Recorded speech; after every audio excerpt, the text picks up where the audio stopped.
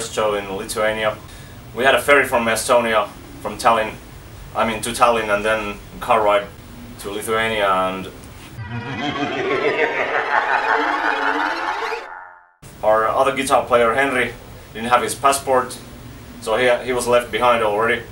We got on the boat, we're having a sip of beers, and then we're watching Ville, our singer, like, what's wrong with you? And he's like holding his throat and, I can't speak anymore.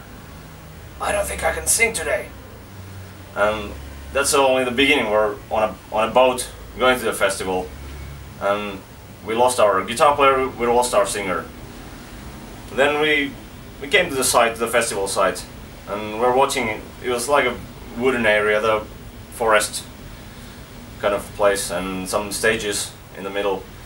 And we're seeing like, okay, there's a whole bunch of bikers, like very violent looking drunken bikers all over the place, and skinheads and stuff like this, and thinking, okay, I wonder who are they, like who they came for here. And then we went on stage, and I had my amplifier with me, and first chord I played, the amplifier blows.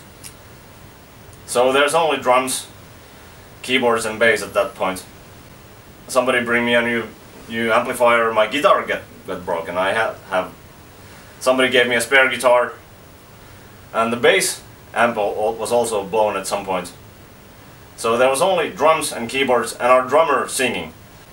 You can imagine that it doesn't sound like anything proper, but the fact was that all these bikers came for us, and there was a huge mosh pit and complete riot in the audience, which was only hearing drums and keyboards most of the time.